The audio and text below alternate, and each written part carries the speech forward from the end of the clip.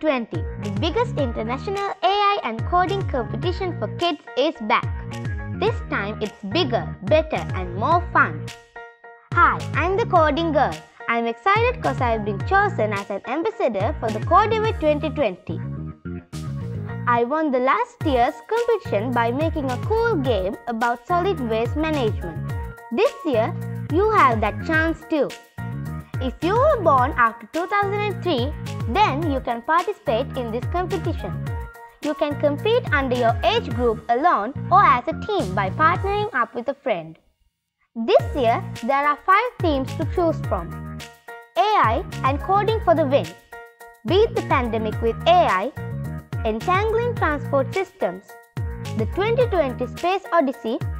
And Think Automation. And there are 4 categories.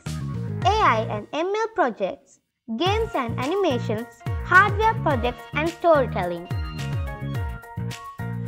Rules are simple.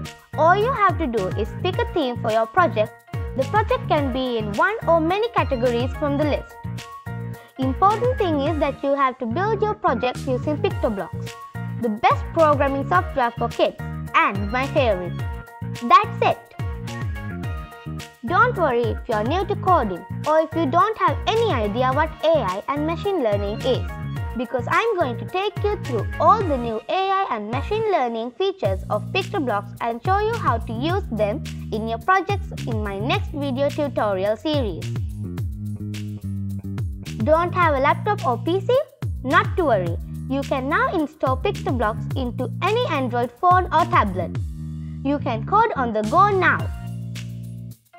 When I said this year is bigger, literally it is.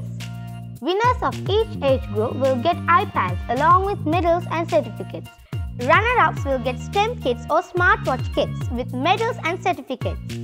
That's not all. There will be awards for winners under special categories for each age group as well. Isn't that awesome? Okay, I think I got you excited enough. Now let's see how you can get started. First thing you need to do is register for the competition by going to the link that I put in the description. Then follow the tutorials on the site and also watch my future videos on AI and coding.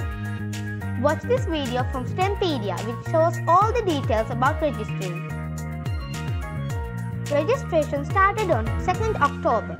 Final date to submit your projects is 20th December and the winners will be announced on 10th January. Can there be a perfect timing for hosting a competition like this? Not sure about your part of the world, but here, schools are still closed and kids like me have enough free time on our hands. So why don't we spend that time preparing ourselves for the future and try to make the world a better place? Spread the word with others by sharing this video and guide others to the world of STEM education. So start now and let your creativity run wild.